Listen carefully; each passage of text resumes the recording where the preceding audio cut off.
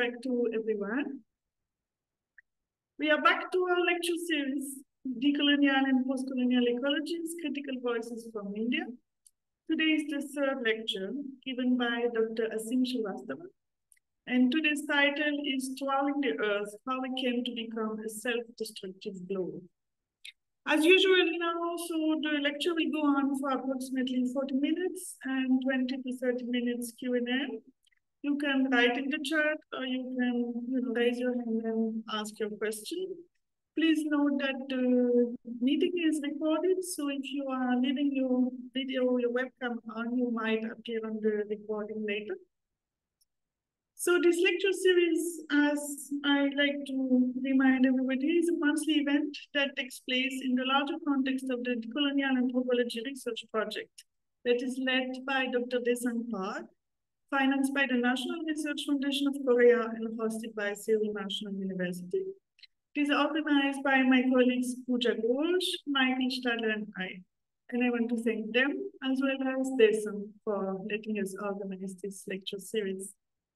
Most of all, today we are very thankful to Aseem Shrivastava to engage with us on ecosophy and ecology, and to everybody who came to listen today, which is an off day also for all of us at the University in India. So thank you for taking time and being with us today.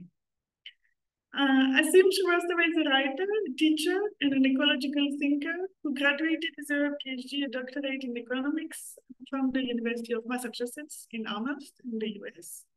He taught economics and philosophy in different universities in the US, in India, in Norway, and so on. And recently, for several years, he was offering courses in global and Indian ecosophy at Ashoka University in Sonipat, in the north of Delhi.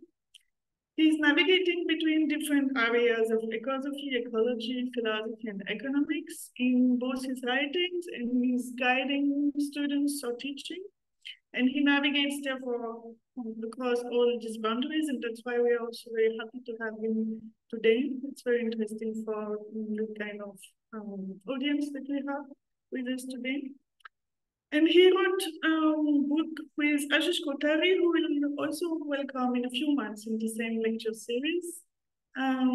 So, Twirling the Earth, The Making of Global India by Penguin, and Prithvi Mantan, which I think is the Hindi translation, but maybe you can correct me if I'm wrong, in 2016. And now he's working on several books, and for that you have all my admiration. I'm not able to work on different manuscripts at the same time. One is called The Grammar of Greed, Reflections on a Fatal Ecology. Another one is called The Alphabet of Ecosophy, A Grammar for Twilight Modernity. And the last one, For Love of the Earth, Modernity, Ecosophy, Rabindranath Tagore. So all these works dialogue in between boundaries, realms, different disciplines, and all question the ecological challenges of the 20th century global modernity. And so now it's all yours, Aseem, for the lecture, and thank you again very much to be with us today. Thank you, Elise. Is the audio level all right? Is the video clear for everybody? Yes, it's all good. All perfect. Okay, wonderful. Thank you, Elise. Thank you, Daisyong, Michael, Pooja.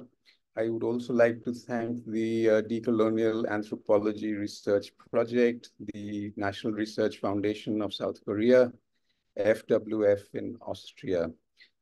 This really does feel like a global village every time we sort of meet on Zoom. At the outset, I would like to say it's humbling for an amateur like myself. I have to forewarn all of you that I have never taken a single course in philosophy in my life, but I have taught philosophy for 5 very privileged years. So I know how to faff around.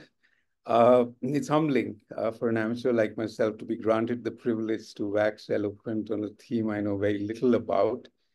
And as I requested you before we started the meeting, it's much harder to solve the universe in 30 minutes than in 40 minutes.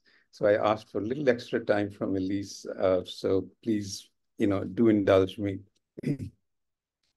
I'm going to begin with a Hindi poet. Those of you who are Hindi speakers will follow the Hindi, and those who do not know Hindi, I will offer a very lame translation. The poet is called Shankar Prasad, and he's from my part of India, which also goes by Purvanchal, which is the area around Banaras, Patna, Eastern UP and Bihar. Shankar Prasad is at once one of the great romantic poets and one of the great epic poets. And he has this incredible, impossible to translate book. This is my mother's copy from the 1950s. It's called Kamayani, and I won't translate that for the time being. I'll simply recite for you the first verse of the poem. The entire thing is written in verse. The poem begins like this. Himgiri के उत्तुंग शिखर पर बैठ शिला की शीतल छां, एक पुरुष भीगे नयनों से देख रहा था प्रलय प्रवाह. On the highest summit of the Himalayas, from the cool shadow of a cold, rocky shrine, a wizened soul with moist eyes was observing the great deluge. So I'll repeat that. On the highest summit of the Himalayas, from the cool shadow of a cold, rocky shrine, a wizened soul with moist eyes was observing the great deluge. This was written in the 1930s, and it gives you a flavor of the nature of Jayashankar's epic poetry. It also gives you a flavor of his prophetic sense. He was able to foresee where global modernity is going to go, ecologically speaking. And this is the gift of a prophetic poet, that he can see the future in ways which are denied to those who are unable to find the courage for that sort of poetry. Now let's look at our world today. Why are we constantly in a world in which problems are only growing? They are not lessening. We seem to be dismally inadequate, inordinately stupid, it seems, at least at a collective level, no matter how individually smart many people may be. But collectively, we seem to achieve remarkable feats of stupidity, given the scale of challenges that we face. Why is this the case? Could it be that we are all being led to live in the wrong world? Could it be that an individual cannot possibly live the right life in the wrong world, as someone once said? Could the ecological crisis be at bottom a cognitive crisis and a crisis of collective cognition? We are together not apprehending the world correctly. There's something fundamentally wrong in the way we are actually seeing the world together. That the crisis might have something to do with the very warp and weft of modern culture, modern metropolitan culture. Could the problem be right there? So I'm going to explore this proposition a little with you. And I will begin with the most formidable challenge of all. And I'm going to call it a challenge for very studied reasons. The challenge being science itself. Science and its primary offspring, technology, modern technology. Now, a very important and famous Indian historian by the name of Damodar Das Kosambi gave a wonderful definition of science about 100 years ago, or maybe 80 years ago. He said science is the cognition of necessity. So let's say the laws of physics, or the laws of light, or the laws of sound, or the principles of magnetism. It's not a matter of whether we like them or don't like them. It's just that they are necessary. And the moment we recognize that this is necessary, this is the way things are, or the way things hang together, we are seen to be scientific. And that's, I think, a very concise, very precise definition of what science is. It stands on three legs. There's theory, which is to say logical reasoning and so on. There's evidence, which is to say experimentation and verification and so on. And the third, which is extremely important and which we tend to forget all too easily, is imagination. It's the imagination which actually offers the hypotheses which are then developed into theories to be tested by theoretical physicists or chemists or whatever. And then you go to the laboratory and the cyclotron or whatever, right? This aspect of the imagination is not only at the root of science, but it actually accompanies science on its entire journey from looking at the stars and, joining the dots in some particular way, proposing that this is the reality, and somebody else joining those same dots in a different way, offering a different explanation or illumination of the same reality. Imagination is all along a constant companion of science. And this is the sort of thing which had led Albert Einstein to say, imagination is more important than knowledge, something we are prone to forgetting. Now, I want to plead before you that the imagination in which metropolitan humanity is living today, and by metropolitan humanity, I mean city dwellers, and especially those of us living in mega or giga cities, which are approaching cancerous dimensions, cities like New Delhi, New York, London, and so on, the metropolitan world. The imagination in which we are living is deeply, deeply, a product of modern science and technology. And in order to illustrate this, I want to share with you a video which I think Michael has ready. This is a video which has been created by a student of mine, and her name is Mridula Sridhar. She's doing a doctorate in psychology at University of Edinburgh. And she's also a trained Carnatic musician from Chennai. So we're going to watch this video. We're going to listen to the song. Some of you may be familiar with the song. It was actually Mahatma Gandhi's, one of his favorite songs. Let's just listen and watch, and then we can talk about it.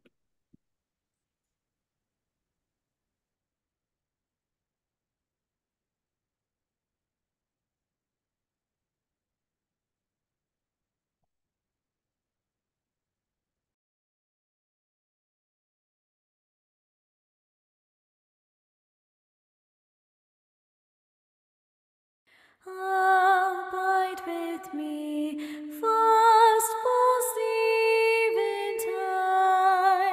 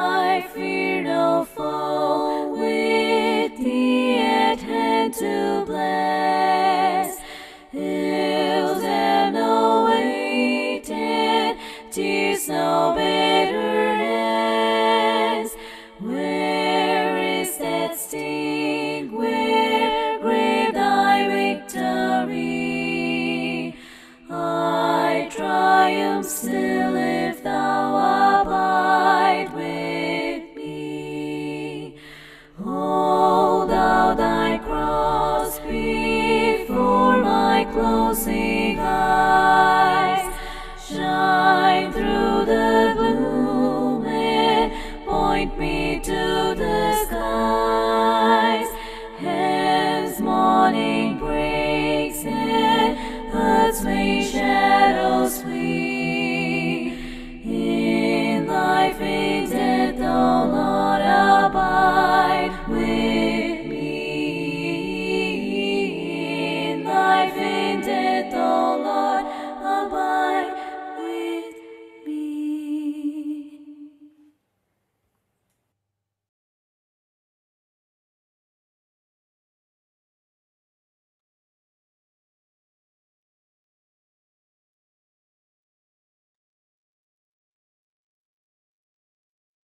As some of you may know, this is a Scottish hymn which sailors would sing at sea in, times of trouble.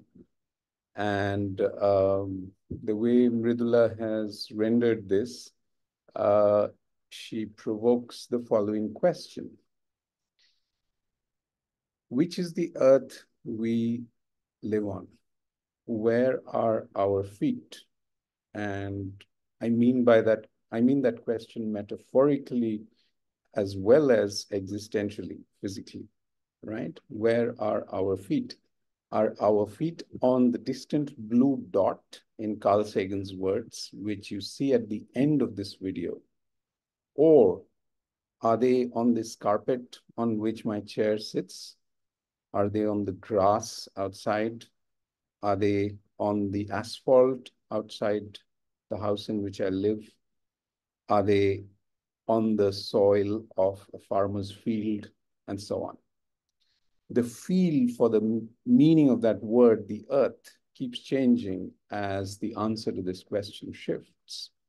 And this is all important. It sounds a lot simpler than it is, but as someone said, we no longer walk on earth, we walk on asphalt, or we walk on sidewalks, or we walk on, staircases, and so on.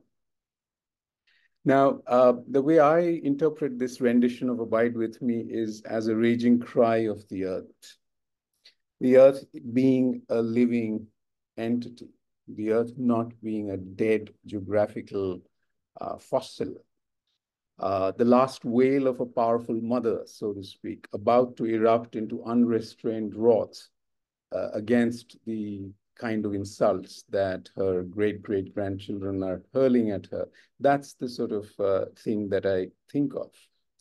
Now, since Copernicus and Galileo, which means from at least 4 to 5 centuries ago, what one might call the planetization of the Earth has been going on. So science has been leading what one might think of as the planetization of the Earth, which in a spirit of spurious humility, if one might call it, has been offering us an image of the Earth as just another planet, right? Like Mars or Venus or Mercury, we are just one among 9 or 10 planets, and which is part of a solar system, which is one among billions of such setups in the galaxies and so on. Now, why I say spurious humility is because the humility is not really genuine. In other words, we are not approaching the universe in a spirit of awe or wonder or reverence. It is in a spirit of conquest, right? With which we approach the universe, the cosmos, as well as the earth, which is a subset of it. And here is where the rub is. A culture which resides historically in conquest can't not see things this way. As a man is, so he sees, as William Blake said once. Now, parallel to this development of the planetization of the earth is the globalization of the world. Now, globalization as a term of popular usage has come into vogue in the last generation or so. But globalization has been going on for at least 4 to 5 centuries. And what does it mean? It means that the human world is getting more and more intermeshed. And the way in which this is happening is through the integration of markets. Markets referring to trade, commerce, finance, investment, and so on, right? And much like science has begun to see, not begun, it has been seen for centuries, nature as matter. Fundamentally, science, modern science, is based on philosophical materialism. That's the nature of the metaphysics behind modern science. Parallel to that, economic, quote unquote, science has been viewing nature as resource. As Martin Heidegger said, it's Bestand, or a standing reserve of resources. That's the modern utilitarian view of nature. So much water, so much timber, so much lead, so much lithium, etc. Like Elon Musk said to the Bolivians some time back, if you're not going to allow us to access the lithium, we're going to coup you and you deal with it, right? So that's the kind of utilitarian triumphalism, if you will, which rules the roost and which is the default setting in all our minds. Now, the person who first notices the danger, which is implicit in the song, which in the video which we just saw, is the political thinker Hannah Arendt. In the 1950s, she writes The Human Condition, and she says that we really have to ask the fundamental question whether we are willing, after these first voyages into space, we are willing to exchange our beloved Mother Earth for something else in the cosmos which might be better or superior to this Earth, and which would be a product of most sophisticated developments in technology. This is along the lines of Stanley Kubrick's film 2001: A Space Odyssey. So Arendt asked this fundamental question, and with it, there's a pathos, there's a sort of tragic element. And that is on account of the fact that she says that modern science has found the Archimedean point. You remember the story of Archimedes from ancient Greece. He goes to the king and he says, give me a place to stand and I will move the earth, right? Give me a place to stand and a crowbar and I will move the earth. Modern science finds this place literally, which is to say there are satellites, there are space stations, there are ways in which you can view the earth as a whole from the outside. Not all angles, not all 360 degrees, so to speak, in all dimensions, but you can see the earth from the moon and from space and so on. And here's where the problem is, according to Arendt, because she says we found a way to act upon the earth, to act upon terrestrial nature on earth, as though we were all standing off the surface of the earth. Now, at most, about 700 or 800 cosmonauts have seen the earth actually from the outside. The rest of us, however, are living in the imagination which has been generated by the photography done by these astronauts and by the automated, Hasselblad cameras on satellites and so on, right? That's the picture of the Earth, at least since July 1969, when Neil Armstrong went to the moon, or when Yuri Gagarin was in space in 1960, and so on. It would feel and seem as though we can twirl the earth around our fingers, much like our geography teacher taught us to twirl the globe in the geography classroom in school. Now, the globe, let's look at it. The globe is a physical image, a three-dimensional physical image of the real thing. It's not the represented, it's the representation. But globalization has got everybody to believe that this is indeed the real thing. This is the model we're going to be living in, right? Now, the great philosopher Alfred North Whitehead, Russell's co-author of Principia Mathematica, wrote once about what he called the fallacy of misplaced concreteness. When we take our thoughts about the world for the nature of the world itself, there is a problem.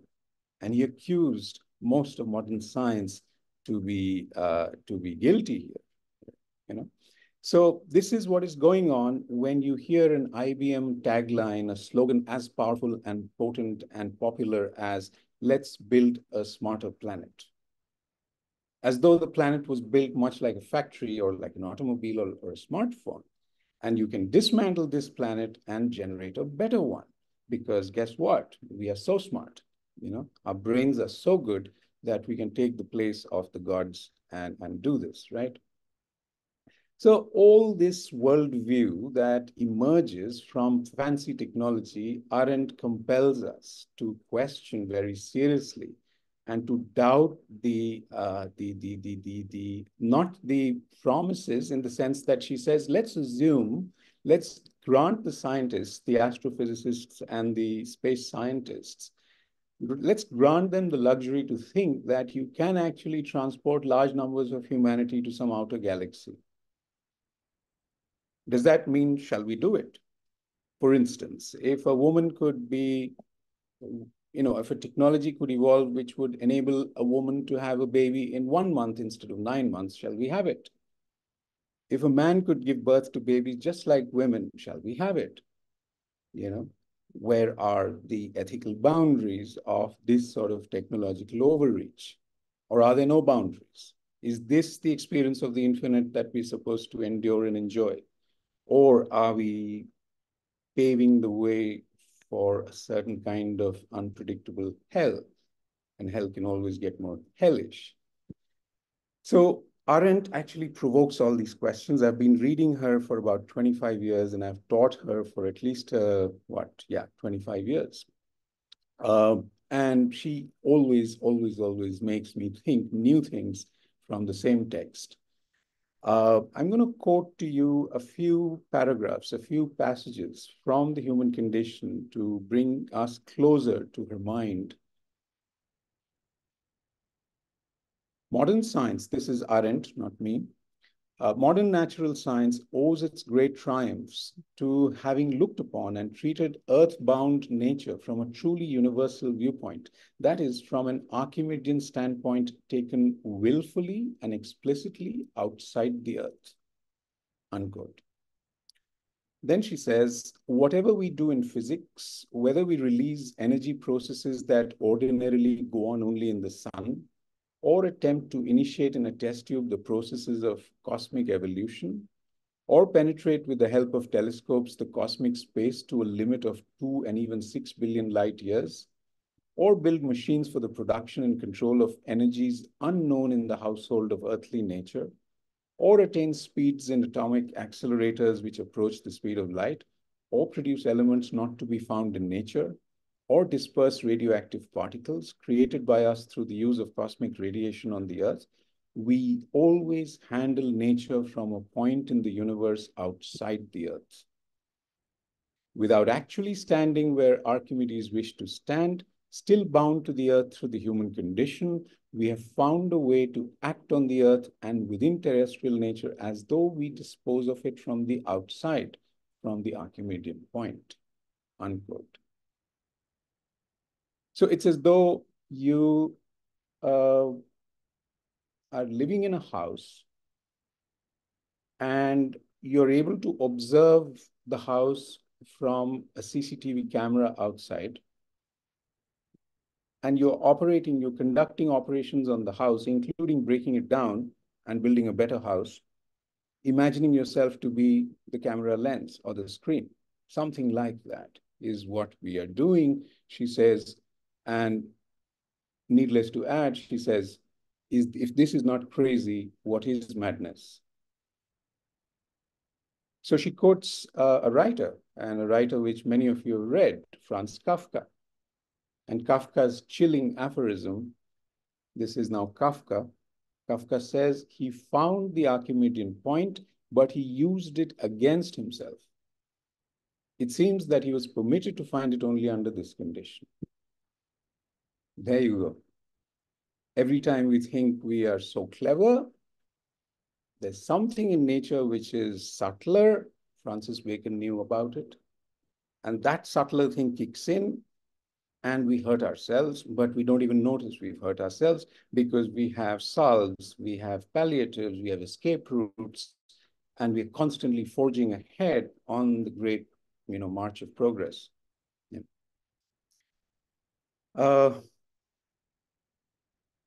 So we've long been in the habit of acting upon the earth, upon others, upon ourselves, forgetting all along that this is in fact impossible, that we can only act within nature, within each other, within ourselves. That's the way I would put it. Just change that little word upon and try within and see what happens, or the other way around. Now, the two dominant perspectives under which the Earth's ecological crisis is understood are environmentalism and ecology. And very roughly, very broad brush, sort of understanding of that would be environmentalism derived from the French word environ, which is that which surrounds us. Okay, so it's as though, when we say environmental, what is in our environment, we are talking about the neighborhood, the physical neighborhood in which we are living. We don't see ourselves as the environment, right? Ecology is a tad better in the sense that we also constitute a certain ecology, a certain microbiome, a certain set of physiological and anatomical structures and processes which guide our biology and so on.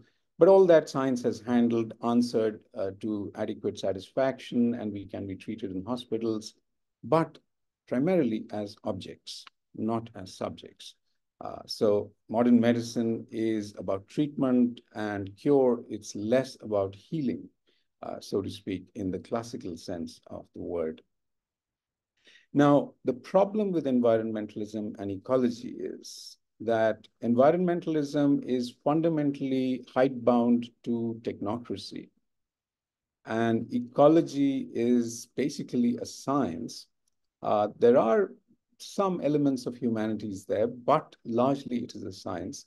And because of this, neither of these two perspectives are in a position to actually face what I think is the central challenge of our ecological crisis, which is the very cosmology of modernity, which is to say Earth alienation. They're not in a position to ask fundamental questions about the way we perceive the Earth, the way we perceive nature, the way we perceive human communities, the way we perceive ourselves, as though everyone here, including our dog and the bullock which guides the bullock cart outside, all these might be subjects. But instead of subjectivizing the Earth and the cosmos, we are objectifying ourselves in the limiting case, other than objectifying animals and plants and everything around us. So cognitive objectification seems to be the philosophical villain of the piece here.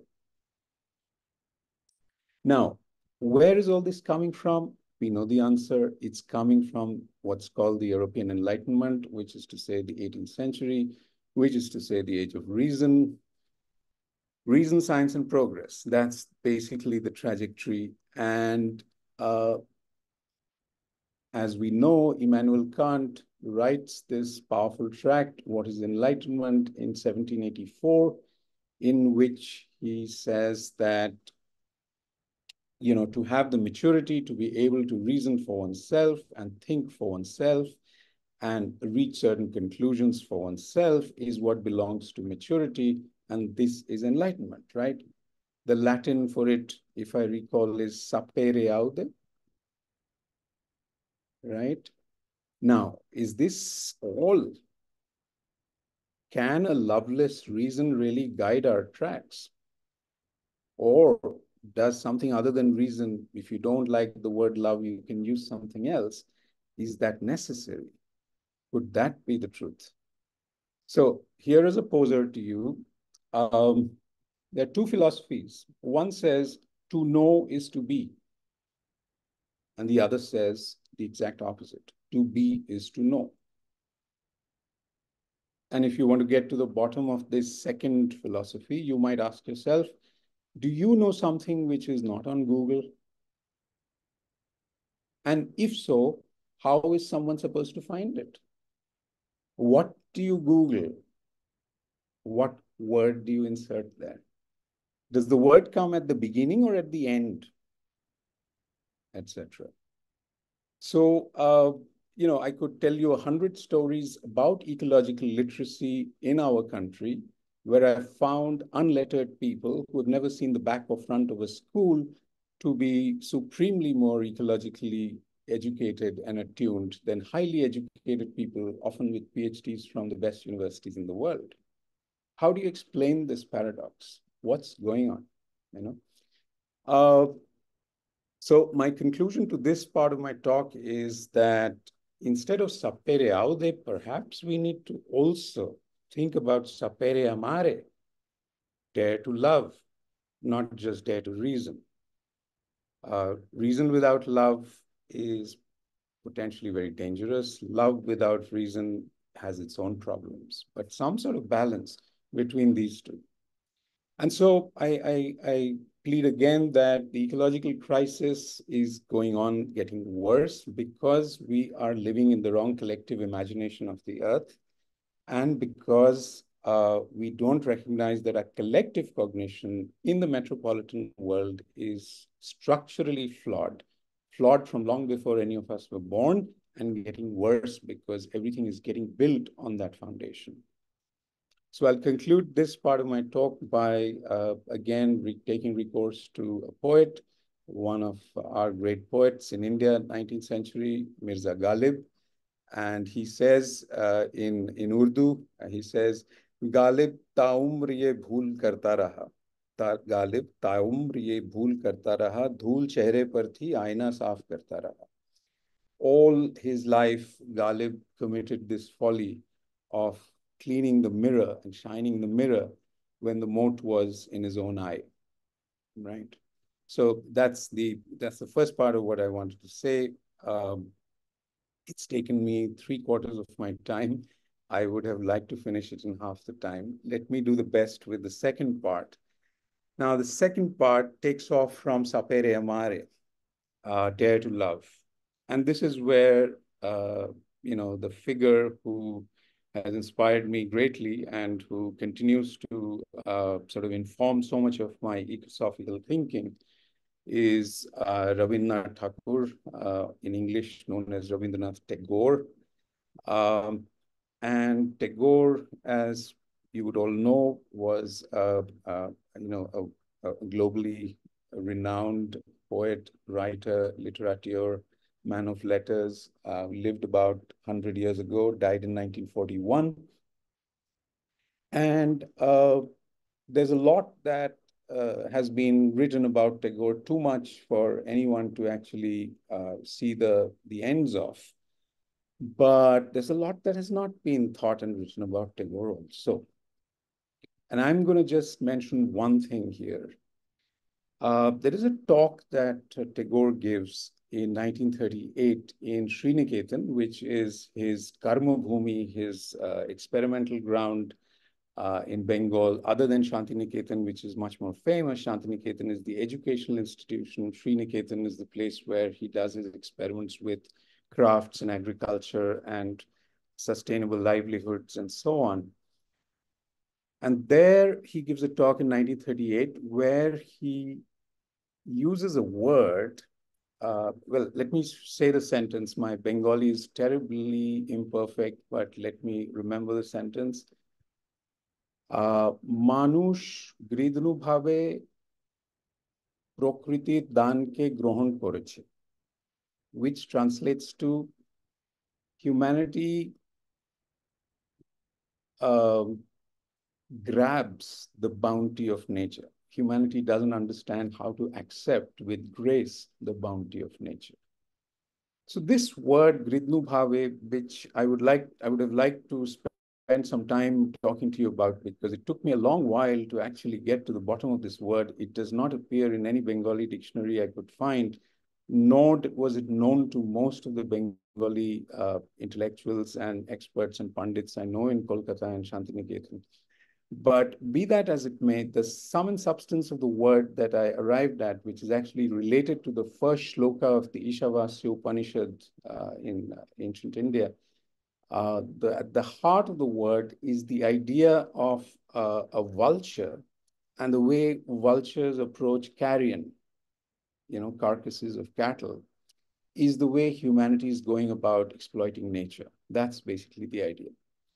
And at the heart of Rabindranath's understanding of modernity is this, that its attitude to nature is one of see something, grab it, see what use you can make of it. Grab it first, uses will follow, etc.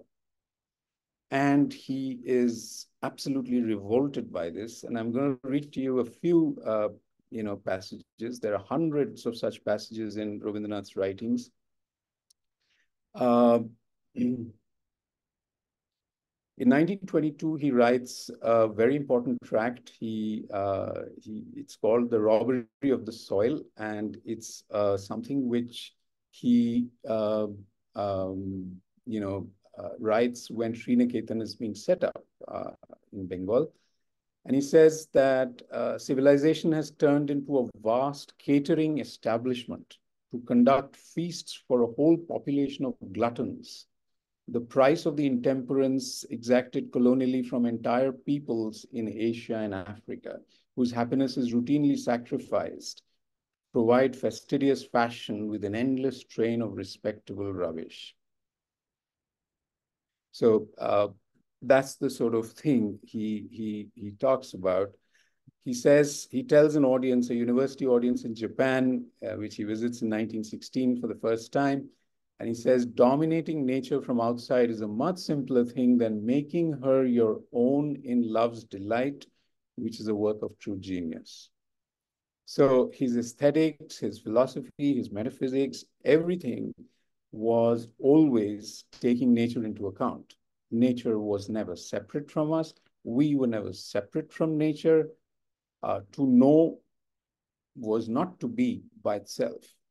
To be was much closer to knowing what knowing means, what knowledge means. So knowledge and being were interfused in his understanding. The intellect was constantly in dialogue with the heart and not divorced from it in an objective or an objectified way. Since time is short, let me now begin to conclude my talk, and I'm going to introduce the word ecosophy now. Now, as I said, ecology and environmentalism are not in a position or have not found themselves to be in a position to question the fundamental cosmology of modernity. And that's the reason why, at least intellectually, we are not able to come to grips with what we've got before us and within us and around us.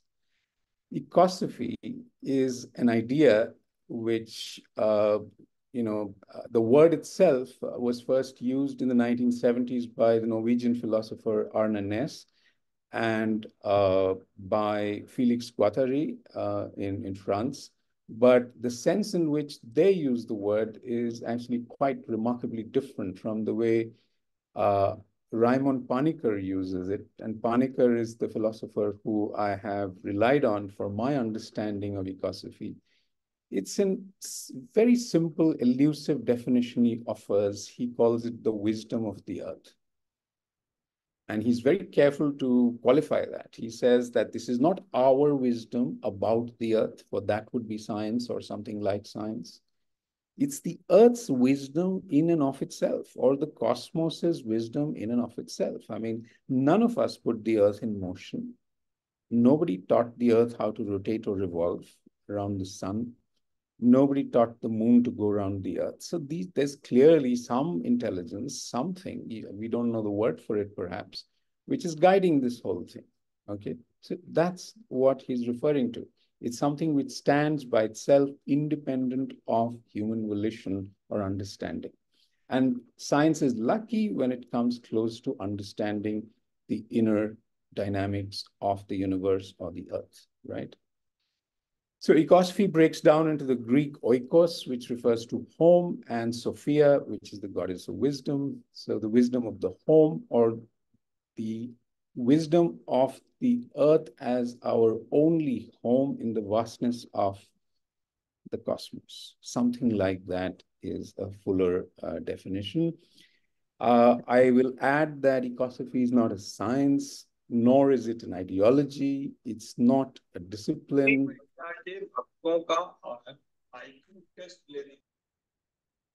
So it is above all and beneath all a perspective, an angular vision, an approach which can perhaps enable us to reach out to solutions which are perhaps lying in wait, but we are looking for them in the wrong place. And if we are to address the breakdown in our relationship to Mother Earth, then some such perspective is needed. And to have the wisdom of the earth would also mean, if you think that the earth has an intelligence or a wisdom of her own, or if the universe has an intelligence and wisdom of her own, or I don't know the right pronoun for it, then we would perhaps be wise to allow ourselves to be transformed in the light of that intelligence. And that's what, for instance, our Gayatri Mantra is about in India and so on. I'm going to close with a quotation, however, from Rainer Maria Rilke's ninth elegy from the Duino Elegies, which some of you in Europe would have read or been familiar with. And this is what Rilke says. It's about the earth. And this is what he says in translation. I don't know German. Earth, is it not this that you want? To rise invisibly in us? Is that not your dream, to be invisible one day? Earth, invisible. What is your urgent command, if not transformation? I'll repeat that last line because it's absolutely central to our needs here. What is your urgent command, if not transformation? So he's personified the earth. He's put the earth in a position of command. And he's saying the earth wants something from us. Let's try to understand what that is and allow ourselves to be transformed in the process, because the earth also has dreams for us, which we might be wise to listen to. Okay, you've been very patient and kind. Thank you for listening. I've taken about 44 minutes, but I think we still have time for some questions. Thank you so much. Thank you very much for very enlightening talks. Okay, so we are ready for some questions. As always, you can, use the button to raise your hand, or raise your hand visibly, or type your question. There was a message. Oh no, but it's solved. The query has been solved. Yeah.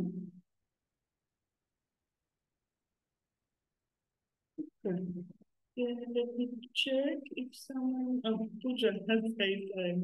Yes, please. Thank you, Dr. Shrivastava, for such a wonderful talk. I was wondering to hear more on the approach of ecosophy and like how you're witnessing that, like especially in terms of wisdom of earth. Like, are we making a difference between wisdom of earth per se, or like wisdom of nature, or are we seeing earth and nature here like simultaneously together? Because I have a sort of worry with the notion of wisdom of nature, coming from a very different perspective, maybe a feminist perspective of how this kind of an argument has been taken from an essentialist perspective, and how it has been used as a counter sort of like justification against trans people, because it's just almost assumed that men and women have nature and all that. So just thinking the replication of what such a theory might look like in a greater sort of like philosophical exchange and stuff. So one was that question of wisdom of earth vis-a-vis wisdom of nature, like, and how we are like looking at I mean, if we can also talk a little bit more about nature per se, and yeah, just like those questions. Yeah. Mm-hmm. Right. Let me answer that as best I can, because I'm not sure I have a full answer at all. I'm still searching and learning and exploring this. But here is the way I think about it so far. First of all,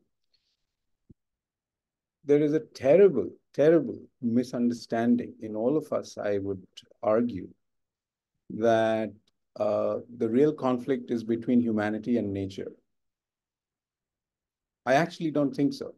I actually think the real conflict is between global capital and the elements. We are all caught in the crossfire between global capital and the elements. So this means that all humanity and all nature are in the middle, getting the bullets from either this side or getting the blowback from the elements on the other side, right? Now, the moment you pose the question like this, you're asking fundamental questions about the nature of the system and the global system today, which has generated humongous astronomical amounts of unprecedented wealth and made at least a handful of the world richer than entire countries and so on, right? So that's one point. And I think that we all need to really seriously reconsider this whole question of humans have done this and so on, in the manner of Yuval Noah Harari or somebody like that. You know, we humans, no, it's not like that. And we should know better than that. And we should reject that line of argumentation straight away. Despite so much successfully media propagated aspirationalism, wherein a large number of people without privilege or relatively poor or disprivileged have now developed aspirations to become billionaires or global celebrities or whatever they have been taught to think is their path in life, right? So, so we need to really be very careful about this. The second is there is a tendency, and I notice it in thinkers like Zizek, for instance, not my favorite philosopher by any stretch, when he says that, you know, everything is natural, you know. No, I mean, I don't think you can take that position. If you say that, then I'm allowed to say, yes, illness too is natural, madness too is natural, and in fact, you cannot stray from the natural, much in the manner of Tao Te Ching would say. The Tao is that which you cannot leave, which you cannot abandon, you know? So there's a lot of sicknesses, there's a lot of illnesses, there's a lot of maladies, malformations, which we need to recognize, which does not mean that there is an easy obverse, which is a normal, you see? But the moment you recognize that, you know, a fever is a fever, and if you move from 98.4 Fahrenheit to 99, we feel the change. It is natural to go to 99, but it's not desirable. Not all things, quote unquote, natural are desirable, right? So there is clearly another element. What is that? And that's where ecosophy, I think, comes in. There is this intangible metaphysical wisdom somewhere, which I wouldn't say intrudes, but illuminates our path, you know, and we need to be very mindful of it. And I think that all the questions which are implicit in your big question, and it is a very big question you asked, all the questions which are implicit need to be explored piecemeal and very carefully. And I wouldn't like to offer any sort of dogmatic formula which would, you know, answer the question in a sort of en bloc way, you know. I don't know if that satisfies you, but for the time being, we could, you know, take that as a starting point. Yeah, that was great. I also feel like it ties back to something that you said earlier, because even my question perhaps like, maybe, I mean, it should be critically handled, but it has also to do with the saturation of European Enlightenment and how we have like perhaps understood certain categories of thought. And that includes like maybe a struggle with our own sensibilities to make sense of this intangible metaphysical wisdom, as you're rightly noting. So what would it mean for us who are born in this generation to make sense of this wisdom in a very lived way? I think that's also a challenge because we are so saturated in our everyday with global capitalism, but also the way we live our lives, which is like very rational, progress oriented. It's a linear teleology of life that we are condemned to live, even those of us who have lived our lives in India and stuff. So yeah. One more thing, Pooja. Since you brought it up, I think it's a very important thing you just said. Why isn't that somebody like Blaise Pascal is an important philosopher, and Immanuel Kant is, you know? The reason is very simple. Pascal dares to say the heart has its reasons that reason knows not of. There is a mystery. There's a mystery. In fact, Jaishankar Prasad, who I was quoting right at the start, the closing chapters of Kamayani move towards Darshan Rahasya Anand. That's darshan is impossible to translate as philosophy, but that's about the nearest seeing of a certain kind. Rahasya is mystery and Anand is bliss, right? If you do not experience the mystery of your being, you're unfortunate. You're a sad creature, you know. That's all one can say, you know. Any one of us who does not experience themselves as a mystery is not living fully, is not going to be happy in the way that we can be, right? There is a certain joy of being. And in that sense, being is always going to be primary and knowledge secondary, something that Oriental wisdom never forgot and Occidental wisdom discarded very early. I'm generalizing. Not everybody did. For instance, Pascal didn't, or Rilke didn't, you know. Nietzsche didn't, you know. Kierkegaard didn't. So there's a lot of noble exceptions within the large pantheon of Western thought. But the mainstream, and certainly the post-industrial revolution mainstream, banished all these people as romantics. So the only thing which is not to be romanticized is good urban living with plenty of pollution and rapes and murders and, you know, wars and such like. That's practical. Let's get real, you know. And this is the way they win the argument, through basically, you know, an indication of just how much force they can exercise. So, you know, there's a lot of lazy, slothful thinking among the wealthy. They get away with it. I should say we get away with it precisely because of our privilege. We shouldn't be allowed to.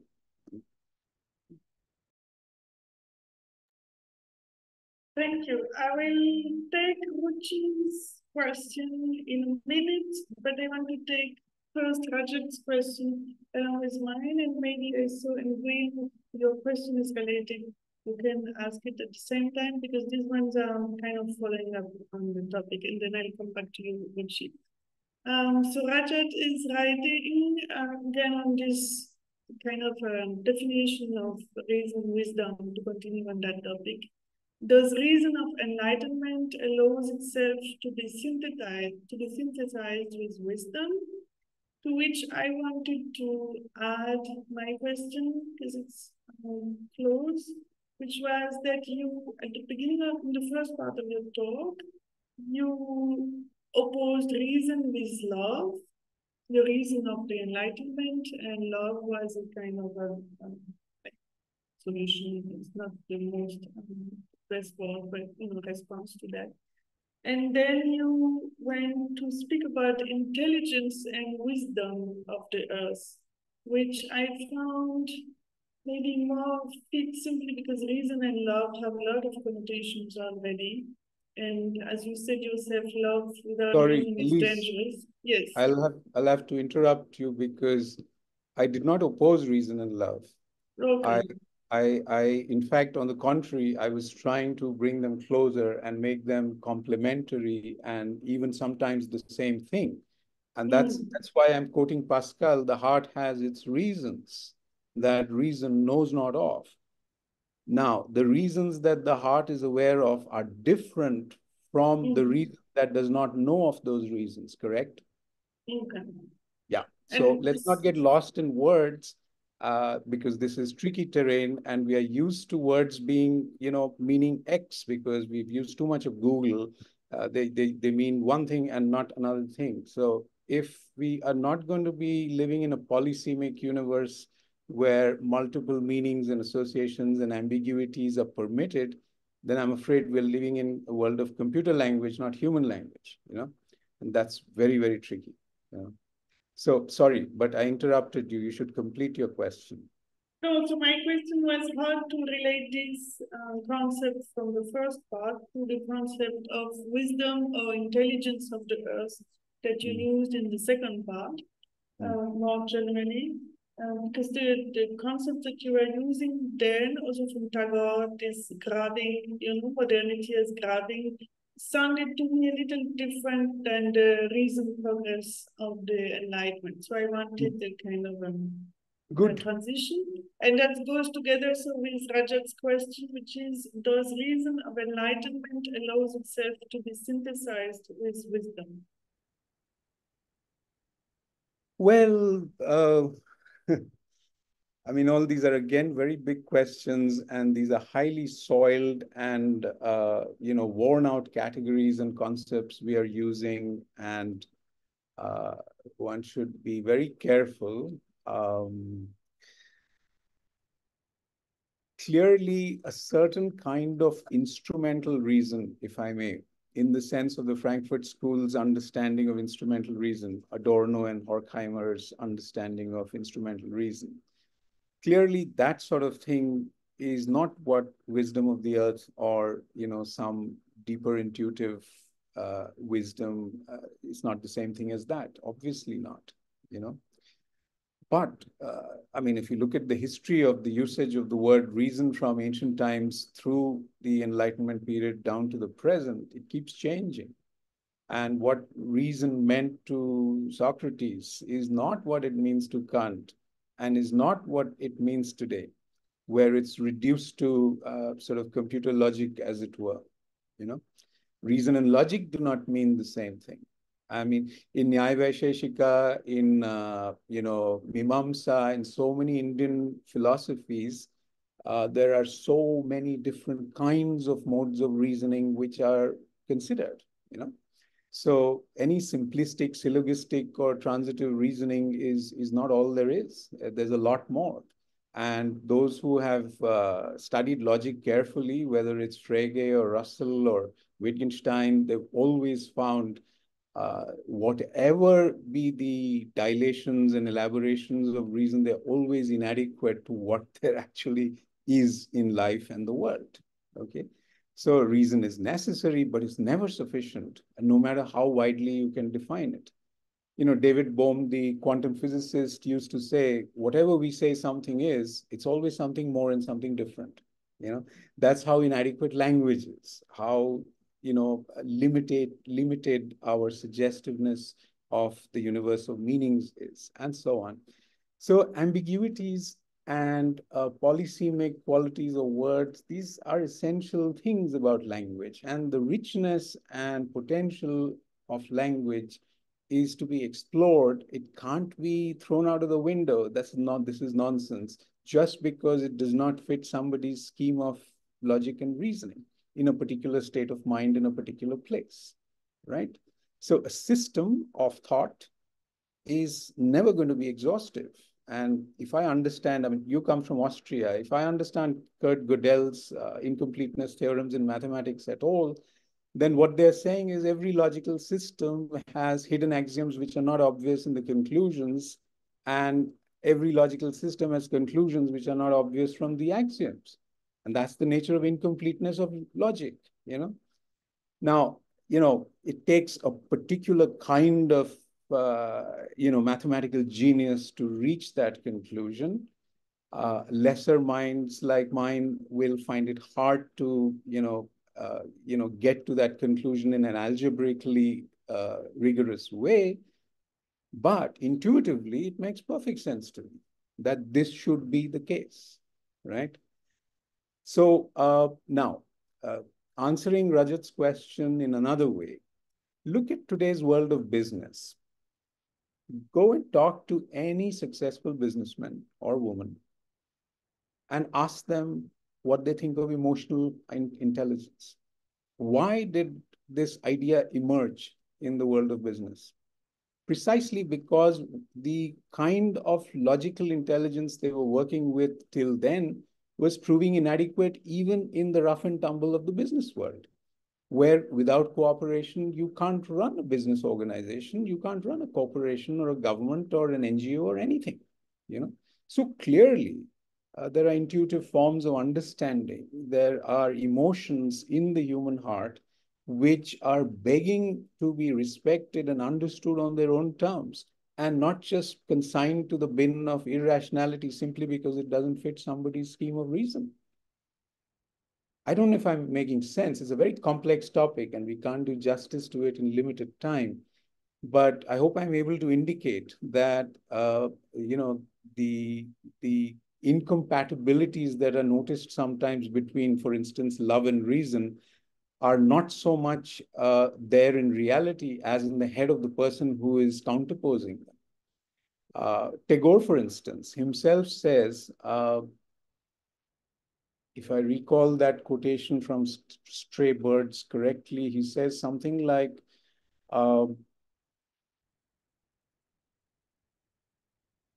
reason without love is like a dagger without a handle, and it bleeds the hand that uses it. You see? So, not only is there no incompatibility, the two need each other actually to function wisely and appropriately. There are people much more qualified than myself to speak about the topic, and I think of people like Ian McGilchrist, The Master and the Emissary, a book which I highly recommend. Cognitive, scientist, neuroscientist, psychiatrist, and so on. He dwells on this at great length, and he gives a lot of interesting examples from the arts, from the sciences, from all walks of life, to show how rich this whole thing is and how the mind cannot be reduced to reason. Thank you. Thank you from me and from Garted. And we had a question. Yeah, yes, thank you very much for the talk. Elise, excuse me, do you think I could just go around the corner for a second, because it's a very dry day, and when I drink a lot of water, I just need to listen to nature calls. Sorry, 1 minute, I'll be back. Yes, I wait. Thank you for waiting. Sorry.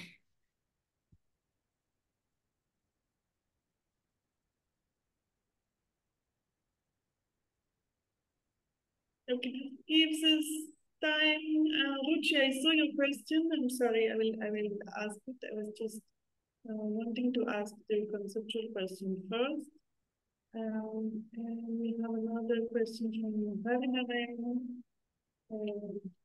So far, that's all I saw. In case I miss someone, that it's your chance to manifest your presence.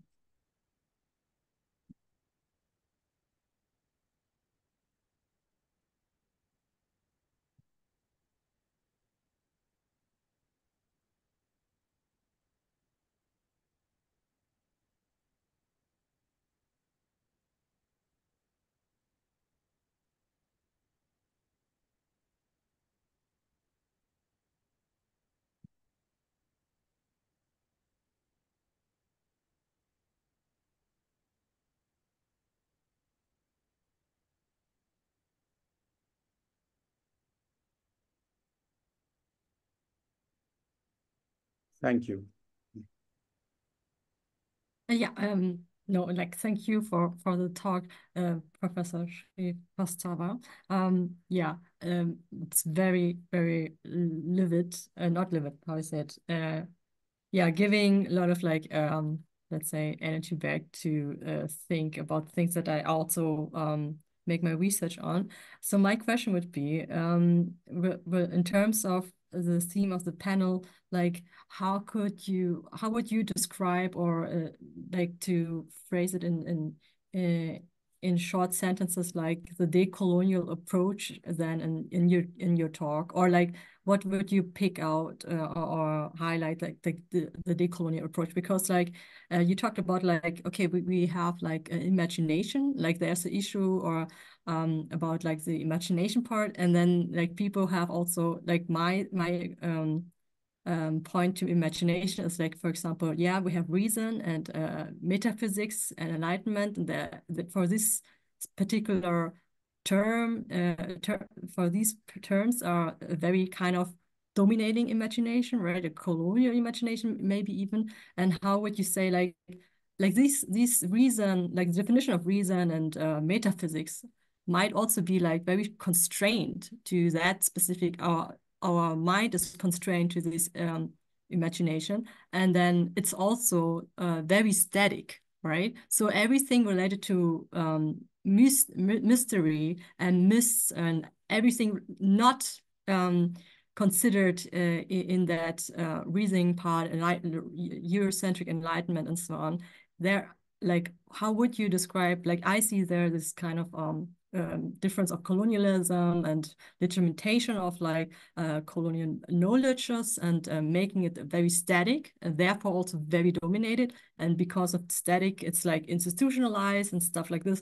And everything else, which is like actually very alive and it dies, it disappears. It's like, it's just non-static. So it's not, you cannot keep that knowledge or wisdom or reason of the heart dies too. Like, we cannot keep the heart forever in the library or something. Makes no sense. It would be very cruel, I think.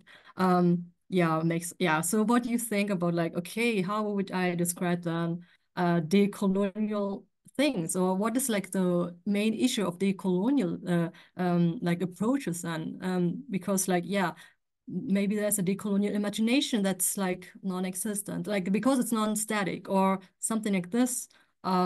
Because yeah, we have a lot of debates, but like we have a lot of wisdom and knowledge, but somehow it's not there because for the reason of non-static. Like we fight non-static with static notions, so it makes no sense because it will be forever invisible, right? So it can be only experienced. So again, what would you say about how you describe, or how would you related to your topic, like decolonial approaches, and maybe highlighting maybe also the position of phenomenology then in that regard, because phenomenology is also rising in that decolonial approach too. Thank you again. Another very, very important and interesting question, and again, something which will take an hour or two by itself to answer properly.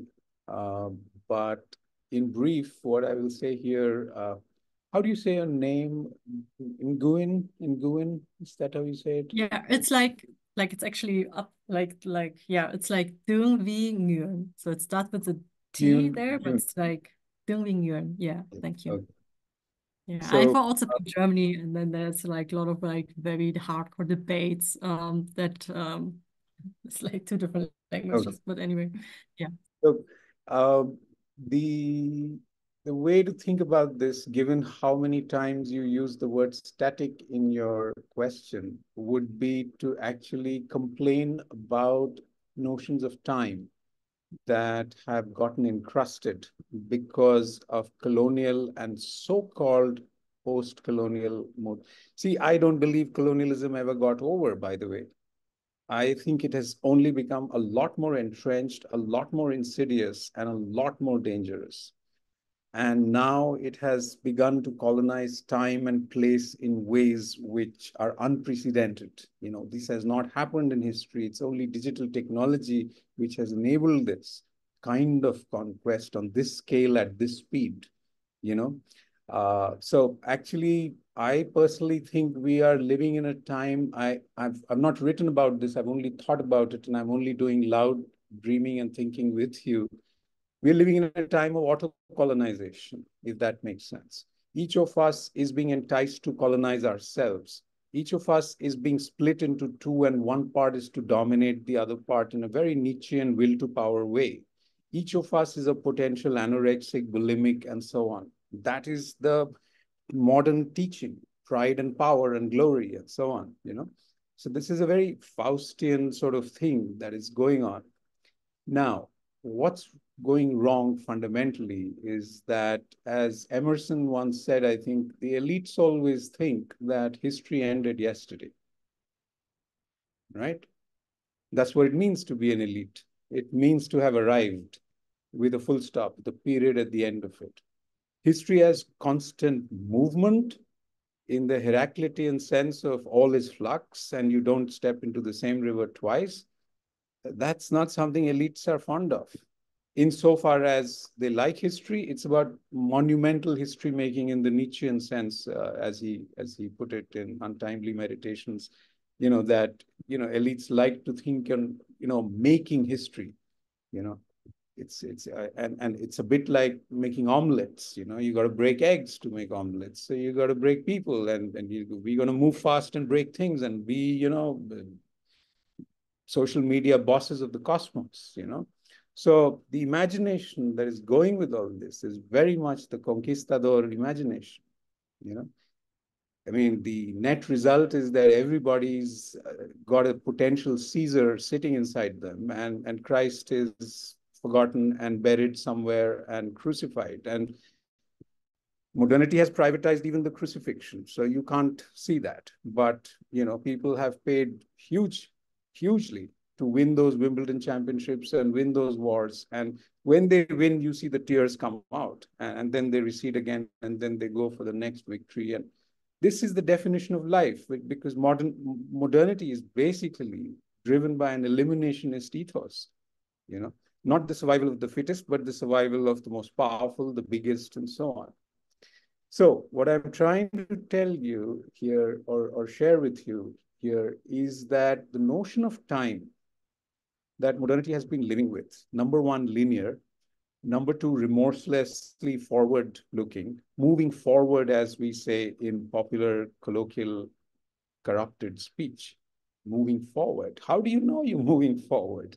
And how do you know it's such a bad thing to recede or retreat or go back, you know, or go? I mean, maybe you're thinking that life is going on a straight line like that, but every time you think of going there, you end up a little lower and little lower and little lower.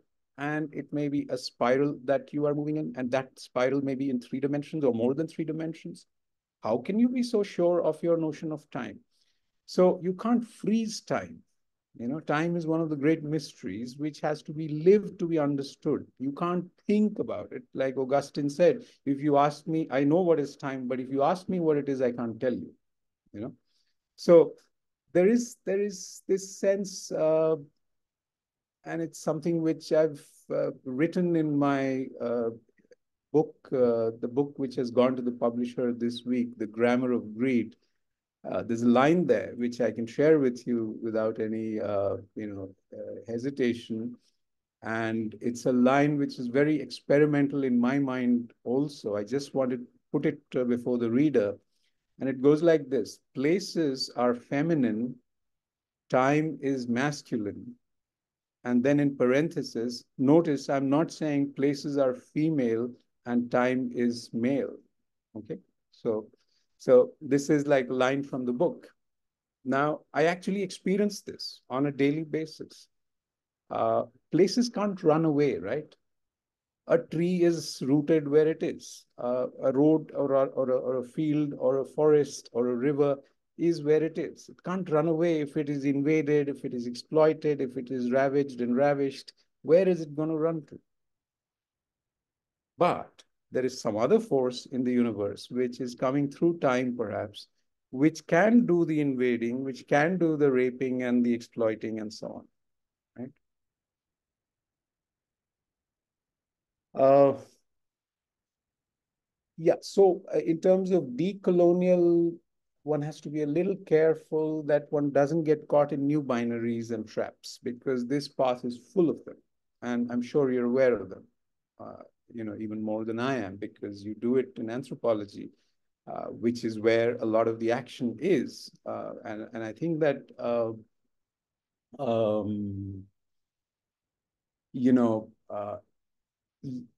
it happens much too often nowadays that in the name of decoloniality, something else transpires, which we haven't had a good look at, and which subtly and insidiously pervades the new reality, So if modernity was going to free us, 2 centuries are a lot. It should have done it by now, I mean, in 1949, when the Chinese Revolution happened, and Chu Enlai is asked by a Western reporter, what do you think of the French Revolution? And he said, it's still too early to say. But I think 75 years on, it's not too early to say. It's a bit late in the day. And if liberty, fraternity, and equality were to be achieved, if those were the real goals of the so-called Enlightenment and the French Revolution, then number one, Napoleon should not have invaded Egypt in 1798. And number two, the world should have become liberated, equal, and fraternal by now. And none of this has happened. Something else has taken place where security, prosperity, progress, and power have risen to new heights. And French Revolution seems passé. But who knows? Let's see what November 24 yields in America and May 24 yields in India. Thank you so much. Thank you. And we have two more questions. One concerns literature. It was the first question by Ruchi. Could you please suggest some text related to ecology of Hannah Arendt for further reading?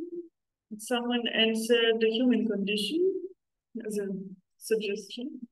So if you have more suggestions for Ruchi. Well, with Arendt, I mean, if you can digest the human condition, you know a lot. I don't think anybody has been there, perhaps not even Arendt, because the book is that rich. It's a profound book, and I would say in my limited reading, and I have not read very much, it's possibly among the 5 most important books of the last century, and it should be read very widely. Arendt's Human Condition is more important to me than Sein und Zeit, Heidegger, and people like that. So the human condition is, I think, the canonical in inverted commas, text for understanding the notion of earth alienation and ecosophy. I think it's very, very important. The essay that she wrote very close to the book called The Conquest of Space and the Stature of Man, I want to say that's the title. And it's in a collection called Between Past and Future. Brilliant, absolutely brilliant essay. Sharp. That's highly recommended to grasp, what she's trying to say with earth alienation. The interesting thing about Arendt is that she does not make explicit comments, or she does not say explicit things about the ecological crisis. But the way she approaches philosophy and the way she approaches the nature of thought and the way she understands the modern polity, and she's very humble when she says, I'm not a political philosopher. You can call me a political thinker, but I'm not a political philosopher. And I think she's trying to say, I'm not Machiavelli or Hobbes or, John Rawls or somebody like that. I'm a political thinker. But the way she approaches all this is just so rich. And what Ewan was saying earlier, that, things keep slipping through the cracks and things keep vanishing. The heart does not live forever and all that. This is exactly why Arendt is careful to not allow others to typecast her as X or Y or Z. See, labeling is for those who cannot think. And this is what I think. If you know how to think, and if you have the courage to think, you would not label so much.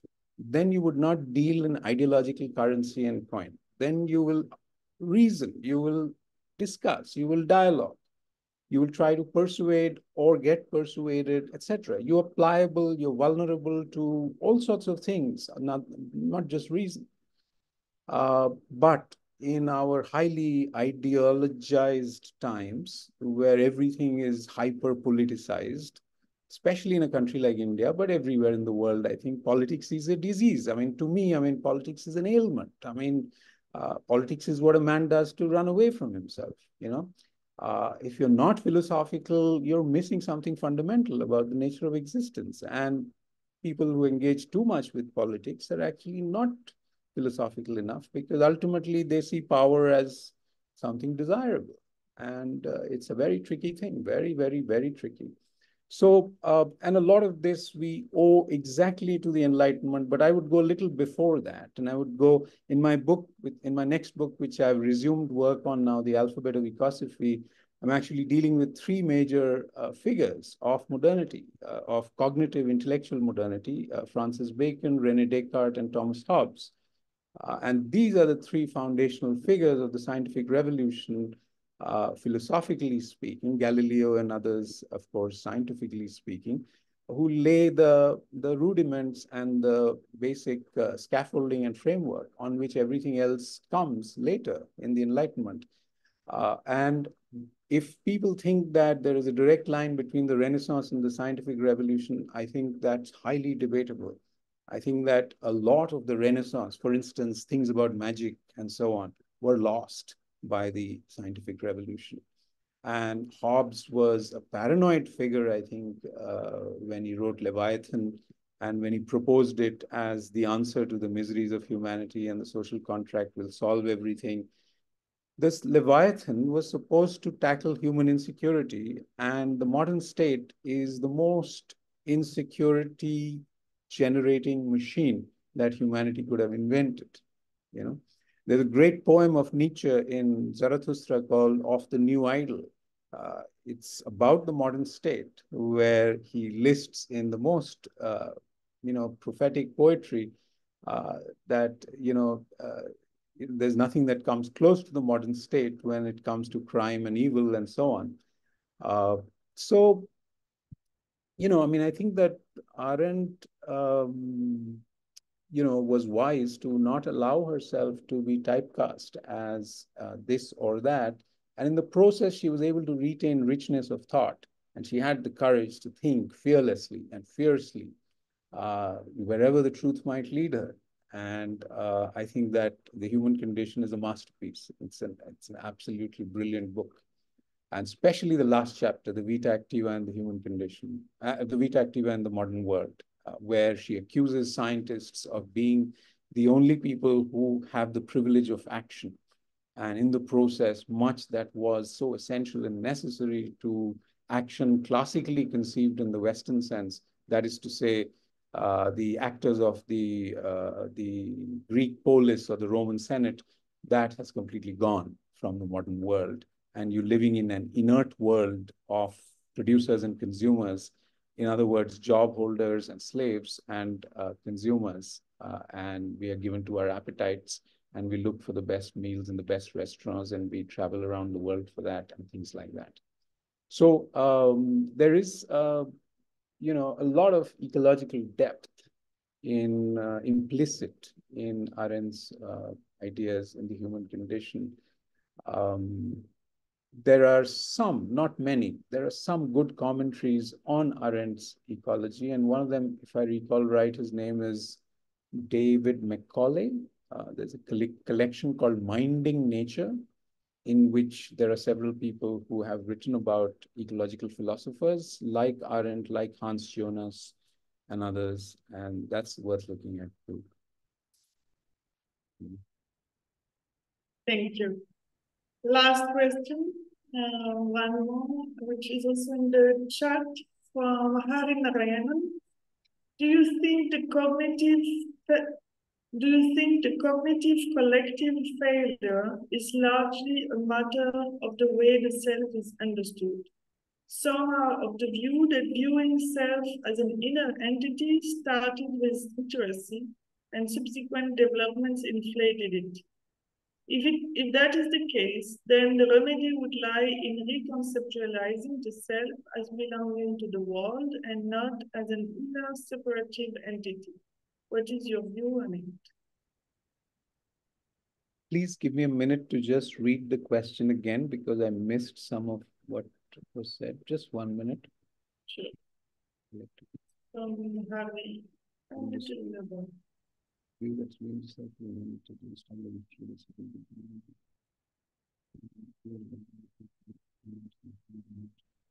Excellent comment and question. Absolutely right. I tend to agree with Hari.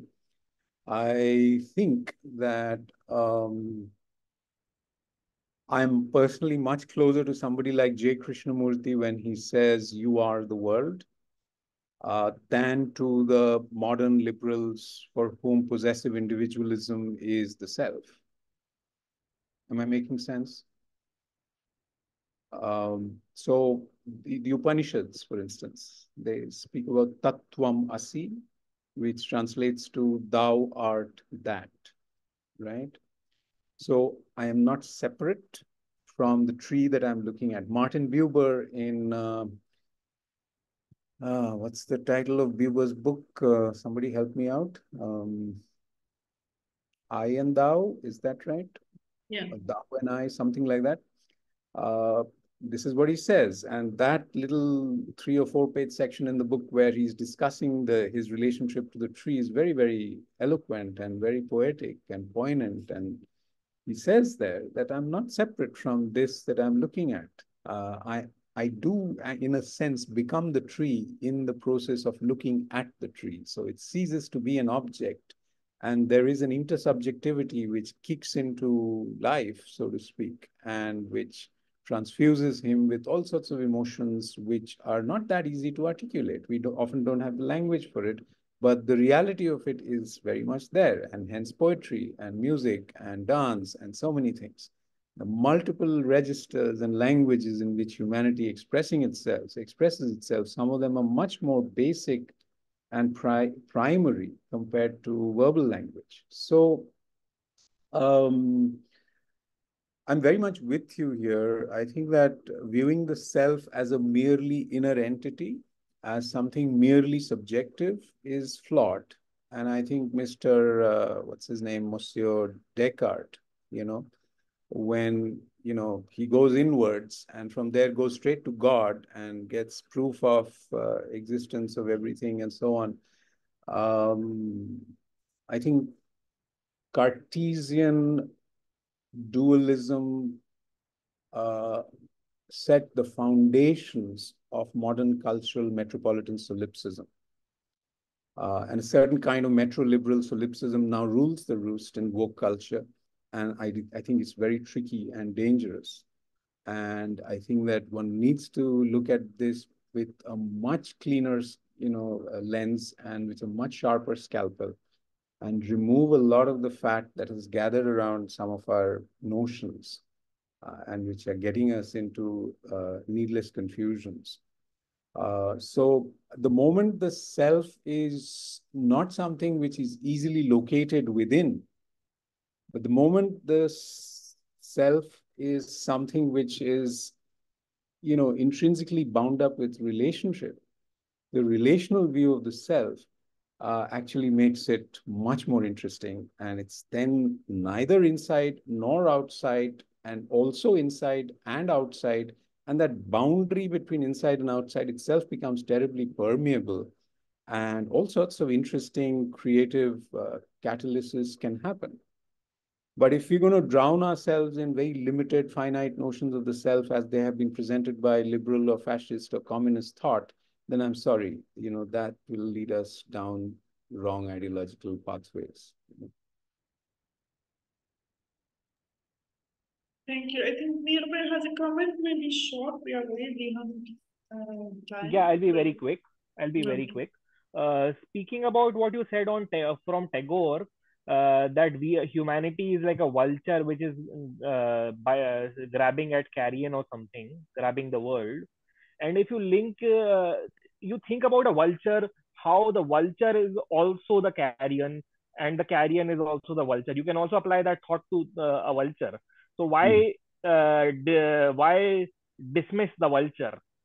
So I think somewhere Tagore's Savarna upbringing was also making him look at Dalit, Bahujan, Adivasi modes of life, which were often caste-based impositions on them from Savarna culture.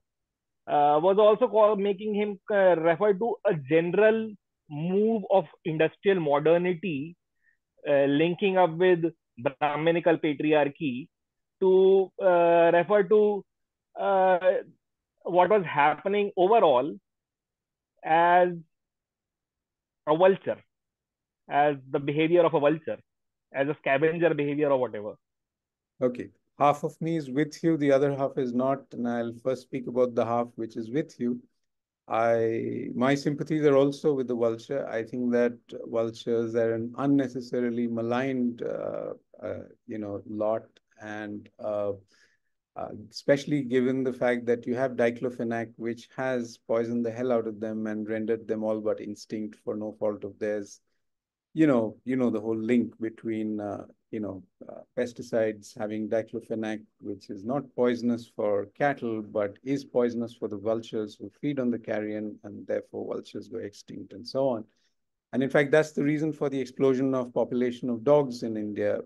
The explosion of strays on Indian streets is because vultures are not there. So the dogs have been feeding on, dead cattle and multiplying much faster than would be ecologically, you know, equilibrating, shall we say.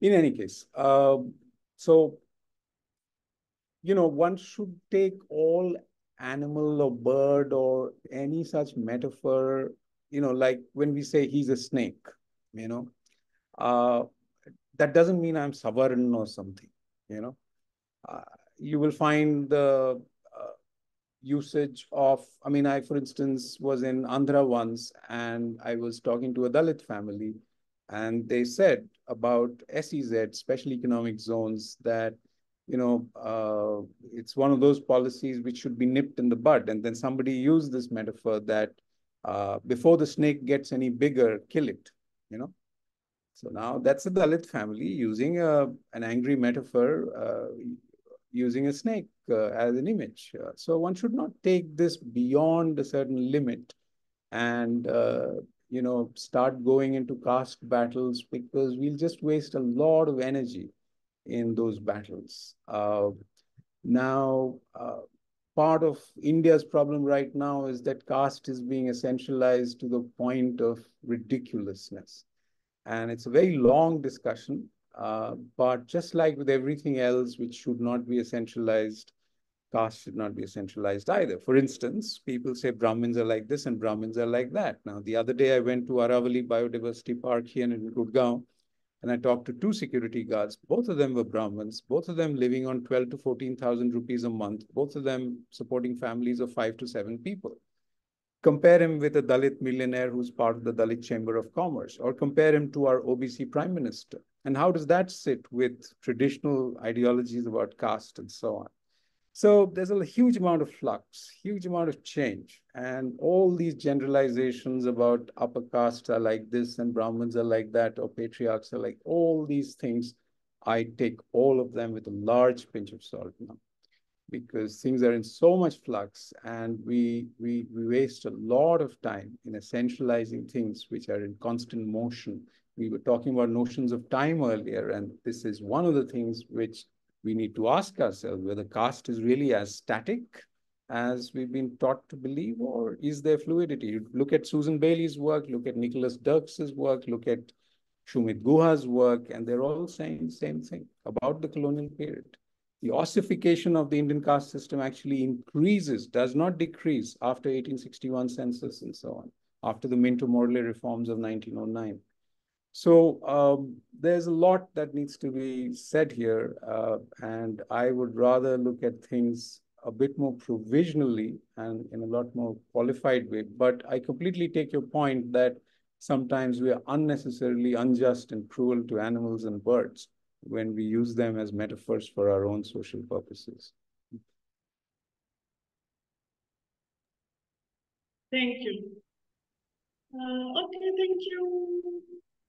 I think we bothered you a long time. Thank you so much for taking that much time to answer all our questions. Thank you again so much for a very enriching and inspiring talk for all of us. Thank you to everybody who has been there and even stayed there much longer than planned, to all students, colleagues, and everybody taking time again on an off day. Thank you for being with us all over the world. And we'll meet you next month again. Thank you, everybody. Thank you, Elise. Thank you, everyone, for listening. Thank you very much. I learned Thank much. See you. Thank you so much. Bye. Bye. Bye. See you next time. Bye. Bye.